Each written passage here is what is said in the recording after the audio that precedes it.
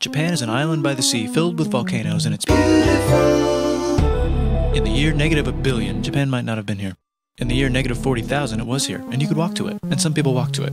Then it got warmer, some icebergs melted, it became an island, and now there's lots of trees, because it's warmer. So now there's people on the island, they're basically sort of hanging out in between the mountains, eating nuts off trees, and using the latest technology, like stones and bowls. Ding dong, it's the outside world, and they have technology from the future, like really good metal and crazy rice farms. Now you can make a lot of rice really, really quickly. That means if you own the farm, you own a lot of food, which is something everybody needs to survive. So that makes you king.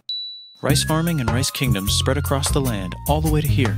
The most important kingdoms were here, here, here, here, here, here, and here. But this one was the most important, ruled by a heavenly superperson, or emperor for short. Knock knock, get the door, it's religion. The new prince wants everyone to try this hot new religion from Biekt. Please try this religion, he said. No, said everybody. Try it, he said. No, said everybody again, quieter this time. And so the religion was put into place, and all the rules that came with it.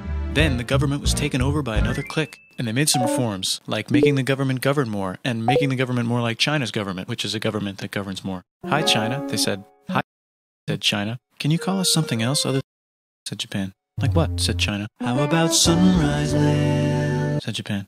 And they stole China's alphabet and wrote a book about themselves. And then they made lots of poetry and art and another book about themselves. Then they stopped moving the capital every time the emperor died and kept it in one place for a while, right here.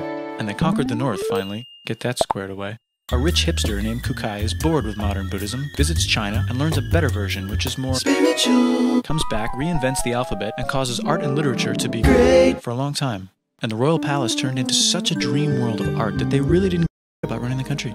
So if you live outside the palace, how are you supposed to protect you from criminals? Hire a samurai. Everyone started hiring samurai. Rich, important people hired samurai. Poor people who could not afford to hire samurai did not hire samurai.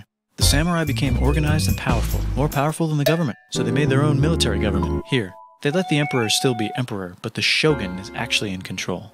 Breaking news, the Mongols have invaded China. We've invaded China, said the Mongols. Please respect us, or else we might invade you as well. Okay, said Japan. So the Mongols came over, ready for war, and died in a tornado. But they tried again, and had a nice time fighting with the Japanese, but then died in a tornado. Then the emperor overthrows the shogunate. Then the shogunate overthrows him back and moves to Kyoto and makes a new shogunate. And the emperor can still dress like an emperor if he wants, that's fine. Now there's more art. Like painting with less colors, collaborative poetry, plays, monkey fun, tea parties, gardening, architecture, flowers. It's time for who's going to be the next shogun. Usually it's the shogun's kid, but the shogun doesn't have a kid. So he tries to get his brother to quit being a monk and be the next shogun. He says okay, but then the shogun has a kid. So now who's it going to be? Vote now on your phones. And everyone voted so hard that the palace caught on fire and burned down. The shogun actually didn't care, he was off somewhere doing poetry. And the whole country broke into pieces. Everyone is fighting with each other for local power, and it's anybody's game. Knock knock, it's Europe. No, they're not here to take over, they just want to sell like clocks, and guns, and Jesus. So that's cool, but everyone's still fighting each other for control, now with guns. And wouldn't it be nice to control the capital, which right now is puppets, with no one controlling them. This clan is ready to make a run for it, but first they have to trample this smaller clan, which is in the way. Surprise, the smaller clan wins, and the leader of that clan steals the idea of invading the capital and invades the capital. And it goes very well. He's about halfway through conquering Japan when someone who works for him kills him, and then someone else who works for him kills them, and that guy finishes conquering Japan. And then he confiscated everybody's swords, and made some rules. And now I'm going to invade Korea, and then hopefully China, he said, and failed, and also died. But before he died, he told these 5 guys to take care of his 5-year-old son until he's old enough to be the next ruler of Japan. And the 5 guys said, yeah, right, it's not going to be this kid, it's going to be one of us, because we're grown-ups. And it's probably going to be this guy, who happens to be way more rich and powerful than the others. A lot of people support him, but a lot of people support not supporting him. They have a fight, and he wins, and starts a new government, right here. And he still lets the emperor dress like an emperor, and have very nice things. But don't get confused, this is the new government, and they are very strict. So strict they closed the country. No one can leave, and no one can come in. Except for the Dutch, if they want to buy. But they have to do it right here.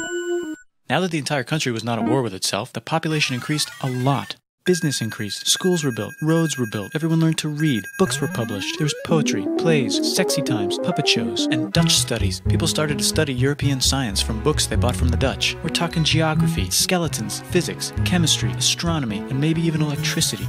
Over time, the economic and cultural prosperity began to gradually slow down. Knock knock. It's the United States, with huge boats, with guns. Gunboats. Open the country. Stop having it be closed, said the United States. There's really nothing they could do, so they signed a contract that lets the United States, Britain, and Russia visit Japan anytime they want.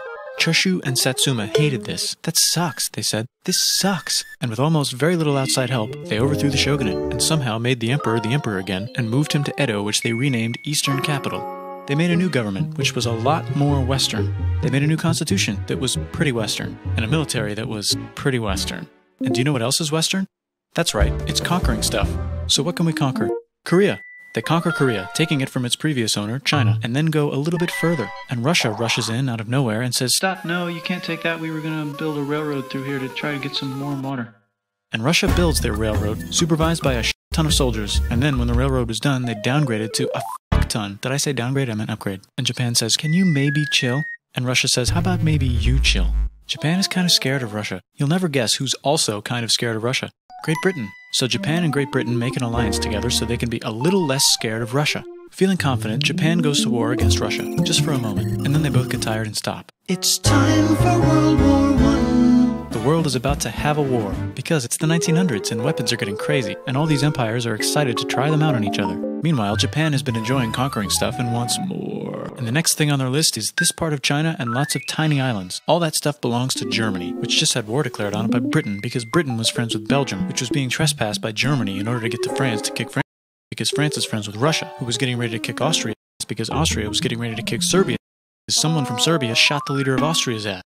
Actually, shot him in the head. And Britain is currently friends with Japan, so you know what that means. Duh, Japan should take the islands. Which they wanted to do anyway, so they called Britain on the telly to sort of let them know. And then they did it. And they also helped Britain a little here and there with some errands and stuff. Now the war is over, and congratulations, Japan, you technically fought in the war, which means you get to sit at the negotiating table with the big dudes, where they decided who owns what.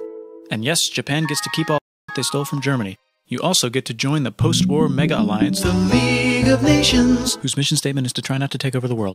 The Great Depression is bad, and Japan's economy is now crappy, but the military is doing just fine, and it invades Manchuria. In the League of Nations, it's like, "No, don't do that. If you're in the League of Nations, you're not supposed to take over the world." And Japan said, "How about I do anyway?" And Japan invaded more and more and more and more of China, and was planning to invade the entire East. You've got mail. It's from Germany, the new leader of Germany. He has a cool mustache, and he's trying to take over the world and needs friends. This also got forwarded to Italy. They all decided to be friends because they had so much in common. It's time for World War II. Germany is invading the neighbors. Then they invade the neighbors' neighbors. Then the neighbors' neighbors' neighbors, who happened to be Britain, said, and the United States started helping Britain because they are good friends, and started not helping Japan because they're friends and our friends are not friends. Plus they're planning on invading the entire ocean. The United States is also working on a large, very huge bomb, bigger than any other bomb, ever, just in case. But they still haven't joined the war. War looks bad on TV, and the United States is really starting to care about their image. But then Japan spits on them in Hawaii and challenges them to war. And they say yes. And then Germany, as a symbol of friendship, declares war on the United States also. So the United States goes to war in Europe, and they help the gang chase Germany back into Germany. And they also start chasing Japan back into Japan. And they haven't used the bomb yet and are curious to see if it works, so they drop it on Japan. They actually drop 2.